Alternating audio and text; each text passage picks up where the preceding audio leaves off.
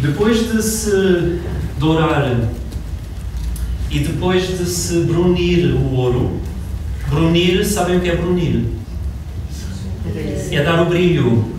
Porque o ouro, quando é aplicado, é mate. Depois tem que ser polido. Na realidade, nós não estamos a polir o ouro.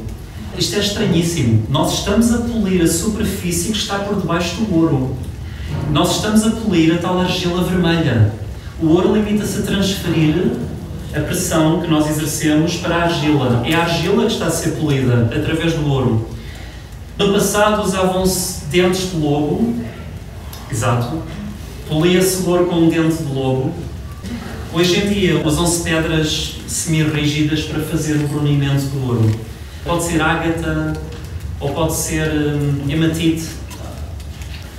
E a seguir, o ícone abre novamente com o símbolo da morte. Eu quero que vocês percebam que todos os ícones, a primeira camada de qualquer parte do ícone representa sempre a morte e caos. No caso da pele humana, é pintada de verde. Aquilo que os gregos chamavam Proplasmos e os russos Roskrish. Começa-se por pintar a morte. Começa-se por pintar o caos. O caos tem vários tipos. Há vários tipos de caos. Há mesmo muitos tipos de caos. Há dois que são particularmente preferidos pelos pintores de ícones ou pelos escritores de ícones, como eu prefiro dizer.